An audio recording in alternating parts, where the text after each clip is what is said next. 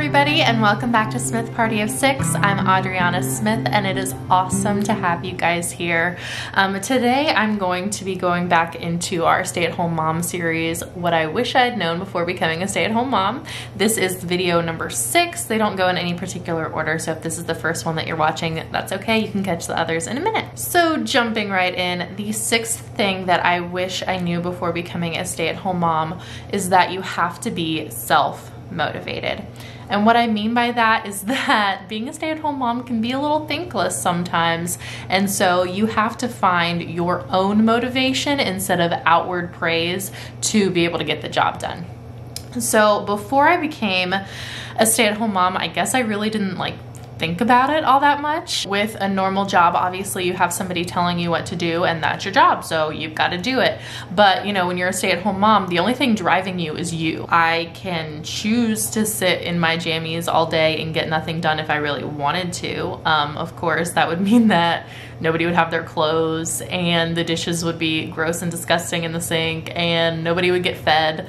But I mean, I could technically choose to do that. There's nobody who's going to come after me if I don't do my job as a stay-at-home mom. And you know, it can be kind of tempting to just want to stay in your jammies all day long, especially because, like I kind of mentioned already, it can be really thankless. Things we do don't always really get noticed, but if we didn't do those things, then people would definitely notice that they didn't get done. Now, of course, that doesn't mean that we should go on strike to prove a point either and to try to show how much that we're actually doing, even though that could be tempting too sometimes. I'm gonna tell my husband for a minute. He's not like this anymore. He's seriously the sweetest guy in the world, the best husband, and I love him to bits. And that's why I can tell a story about him right now. Because when we first got married, well, I guess it was a little after we first got married, but when I first became a stay-at-home mom, it was early on in our marriage. And we had just had our daughter Arwen. He would get home from work after, you know, all day long of just being exhausted, breastfeeding constantly, which is a full-time job in and of itself, and actually doing things around the house and feeling you know, I got a lot done. And he would walk in and he would kind of try to tiptoe into it because he knew that it could potentially upset me. And he would be like, "So what'd you do today?" And it was definitely one of those things where you could tell he didn't really see a difference in the house. And in my mind, it's are you kidding me? I vacuumed the floors. Oh, you have clean underwear? It's not the underwear fairy. I did the laundry. Oh, at least half the dishes got done. Sometimes it was hard to get all of them done. Yeah, that was definitely me. Nobody came in and did our dishes for me.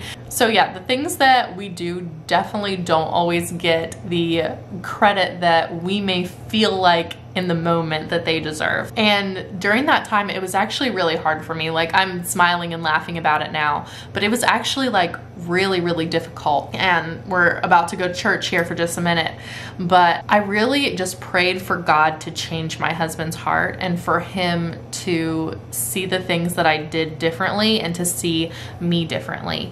And if that's something that you're struggling with, is feeling like your husband doesn't notice the things that you do, I mean, number one, there might need to be a change in your own heart, which we will get to in just a moment.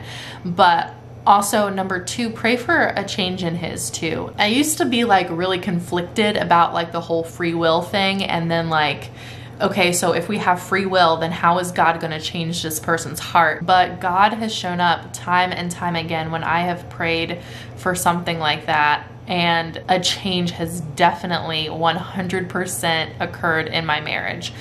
I mean, like I said, my husband's a super sweet guy. He's always had a good heart, but he didn't see the things that I did, and it kind of wounded me a little bit there in the beginning. But I've especially noticed the closer that we grew together in God, the more that he started to notice the things that I wished that he had noticed in the beginning. So part of it just may be time too, but definitely if you feel like your husband isn't noticing the things that you're doing and it's kind of hurting you, and he's kind of questioning if you're really doing anything all day long, then take some time, go to God and talk about it. So when we take things to God in prayer, a couple things are going to happen. Just keep this in mind. Either one, we are going to realize that we are actually the one that needs a change of heart, which very well could be the case. Or we could also realize that, okay, he isn't correcting me on this thing, so maybe this is something that's okay for me to want, and then we need to just leave it at his feet and trust him with his timing. So it may take some time for you to see a heart change with your husband, but just trust God and put your faith in knowing that he's not going to forget about your request. He still sees you. He's not going anywhere. He knows exactly the thing that you've laid at his feet, and he's taking care of it. All right, so we went to church. I digress. Let's get back on topic. So, like we've been talking about, being a stay-at-home mom can be incredibly thankless. So we have to be motivated by something other than outward praise or people noticing or getting a thank you from our children, especially during those early years. Like, it's not gonna happen. You gotta be motivated by something else. And I'm gonna point back to our church time really quick to say that my motivation is 100% God. And knowing that he sees value in what I do. In more than one scripture in the Bible, it talks about how he is preparing a place for us. And that's how I see a lot of this work of being a stay-at-home mom. Of course, I am not comparing myself to Jesus or saying that I am even close to the glory that he is. Anything that happens in this world is just a type and shadow of greater things to come. But I do think that the way that we are to feel about preparing our home for our families mirrors that which he has gone to do for us, because he's gone to prepare a place for us. And I'll talk a little bit about that more in an upcoming video too, kind of about homemaking versus housekeeping and the difference and the heart attitude there. The point is that God finds what we are doing worthwhile. And in the word, Paul also instructs us women to be homemakers and to be workers in the home. And I feel like in today's society that gets such a bad rap. It's not a bad thing what he's saying. It's not like he's trying to like put us in our place or something. The world that we live in sees homemaking as something that's not super valuable and sometimes even like kind of degrading. But it's actually beautiful and something that God actually puts value on and has given us this purpose of homemaking. And so, of course, even if you're a working mom, you can still be a homemaker at the same time. That's not at all what I mean.